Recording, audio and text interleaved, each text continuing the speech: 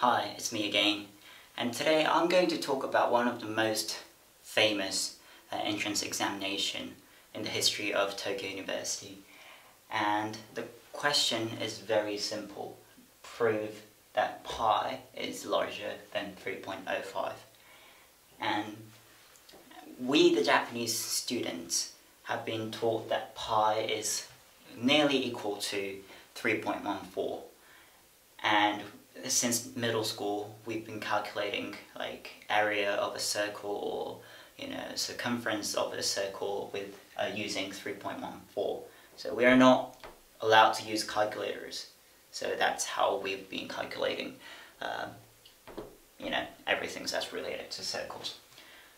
But in this question, Tokyo University is challenging you with a number that you've been, took it for granted for like more than 10 years, but they are asking, do you know like the exact definition of pi, or how you derive, number 3.14, and it's a very interesting question.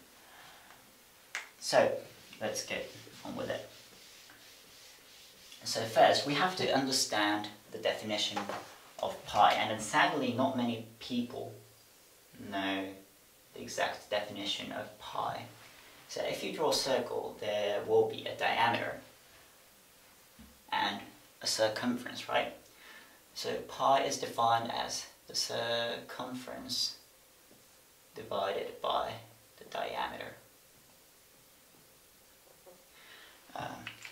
Bear with me if the spelling was wrong, but this is the definition of pi, and then because every single circle would look exactly the same, so even if you have a diameter of 1 centimeters, or even if you have a diameter of 500 meters, the ratio of the diameter and the circumference will be exactly the same, so pi will be a constant, and that constant number is known to be 3.1415, infinitely continuing. So that's the basic, that's the definition of pi then. Okay, so now on to the solutions. Okay, this looks a little bit weird. Okay. But how the ancient people, ancient Greek people, derived pi without, the supercomputers that we have right now. The strategy those ancient people were using is very simple and straightforward. So what they were doing back then is that they would draw a rough,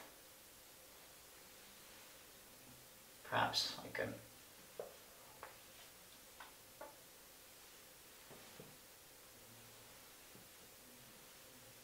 for example, they would like draw a rough square that would perfectly fit the circle, and also they would draw,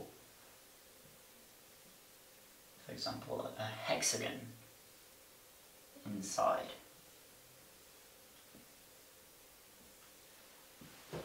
a circle, inside this circle. So, and what they would do is that they would, measure the perimeter of the square. That's right. What should I do? Okay. So what they would do is that they would measure the perimeter of this square, and then also they would measure the perimeter of this hexagon inside. And because this hexagon's perimeter is a little bit less than the circumference, and then because this square's perimeter is a little bit more than this circle, if they divide both perimeter with the diameter, they would be able to, sandwich the pi, and they can, roughly speculate the amount of pi. So perimeter of square divided by the diameter.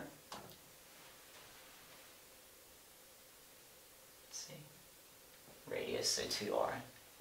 Perimeter of hexagon divided by diameter must sandwich the pi, right?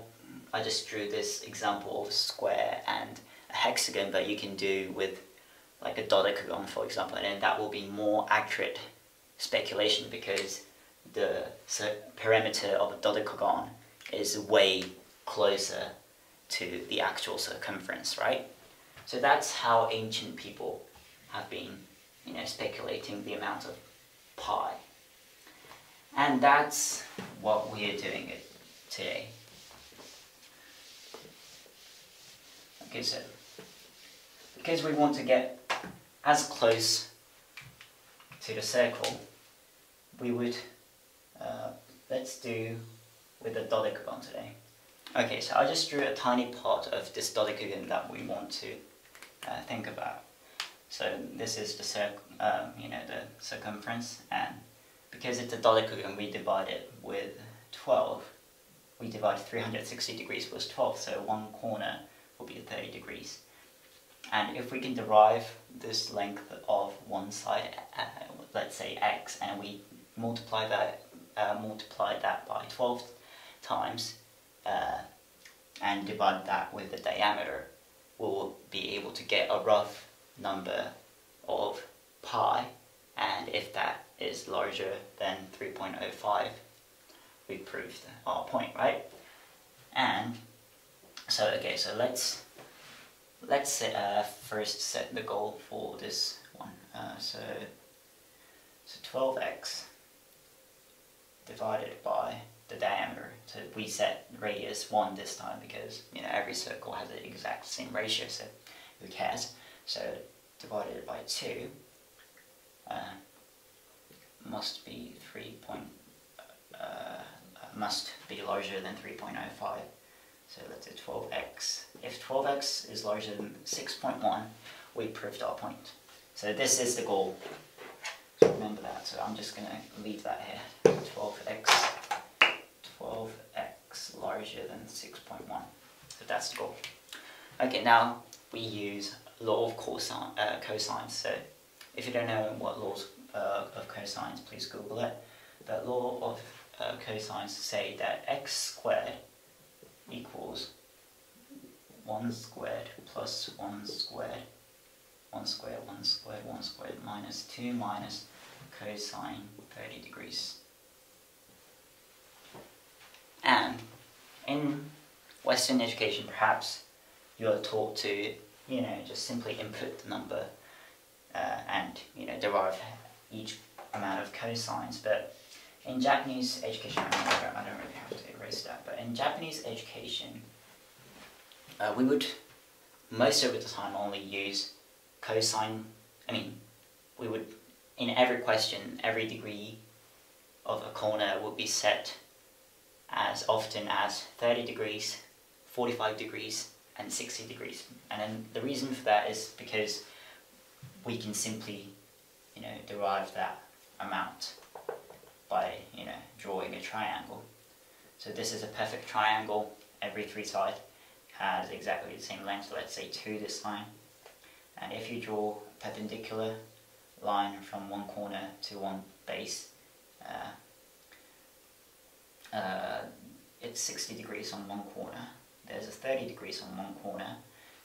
And because you halved this one side, it will be 1 from here to here. And using the Pythagoras theorem, this perpendicular line will be a square root of 3. So cosine 30 degrees will be square root of 3 over 2. Okay, so this will be square root 3 divided by 2.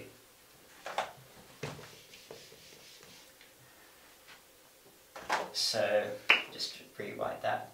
1 squared plus 1 squared is 2 minus 2 times the square root of 3 over 2, so square root of 3 will be the x squared, and because x is a length, it must be a positive number, right? So x equals square root of 2 minus square root of 3. This is the x. And let's just erase this too. Okay.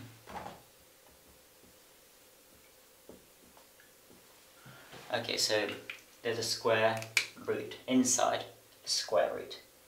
So I think this is one of like SAT math questions, I think. So I think I suppose you know, if you're in that kind of level, I think you certainly know how to solve this. But what you would do is to try to like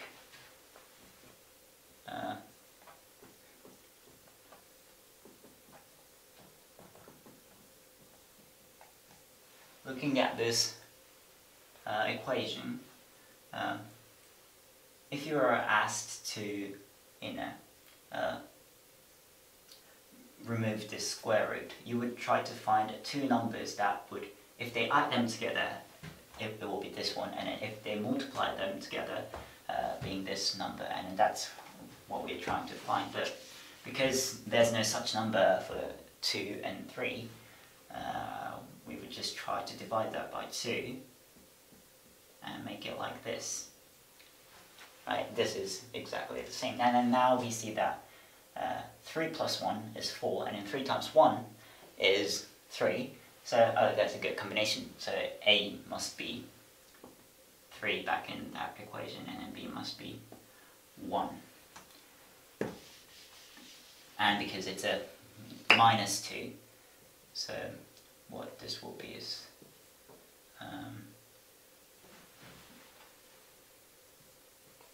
plus a minus. I mean, let's just write that in. I mean, it doesn't really matter, but because it's a combination of 3 and 1, if you take away this bracket, it will be the exact same as here. And because you're square rooting a square, you can just get rid of these, right? And of course, this is redundant.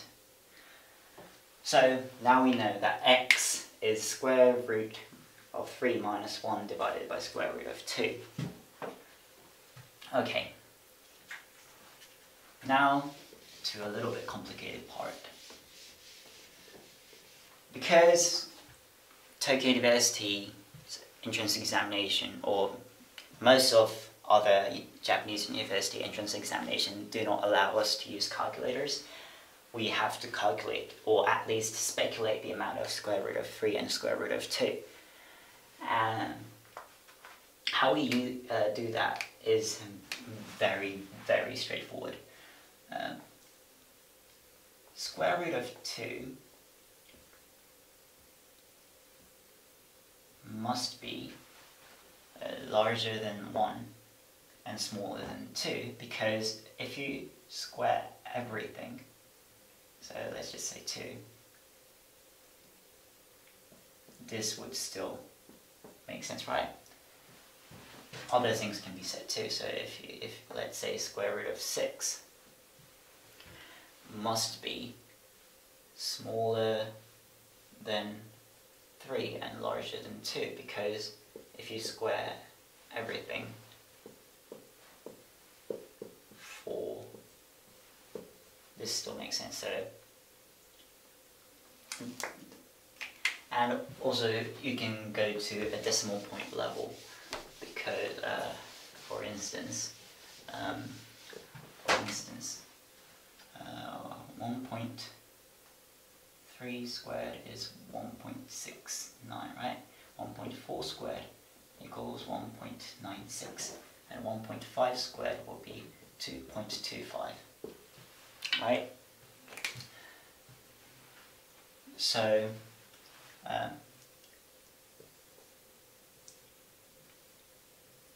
two is between 1.96 and 2.25. So if you square root every single number,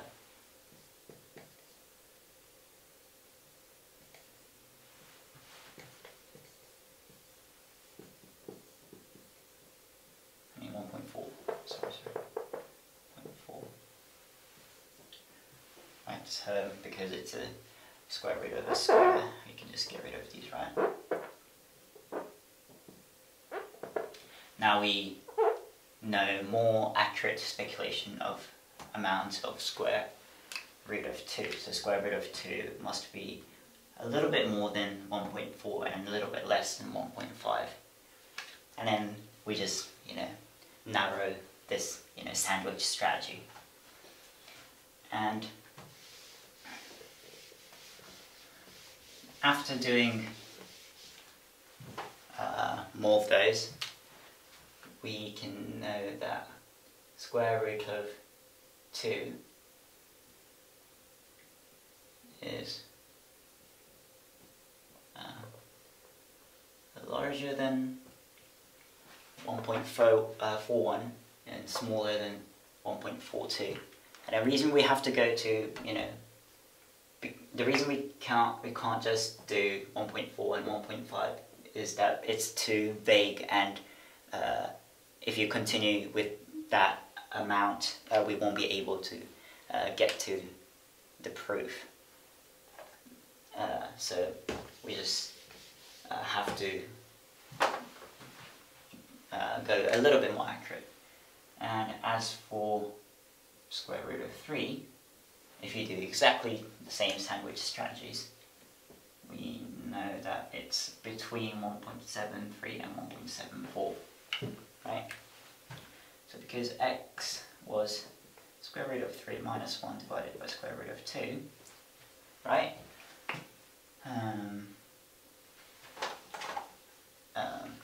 This must be between, because square root of 2 is in the denominator, larger the denominator is, it will be smaller.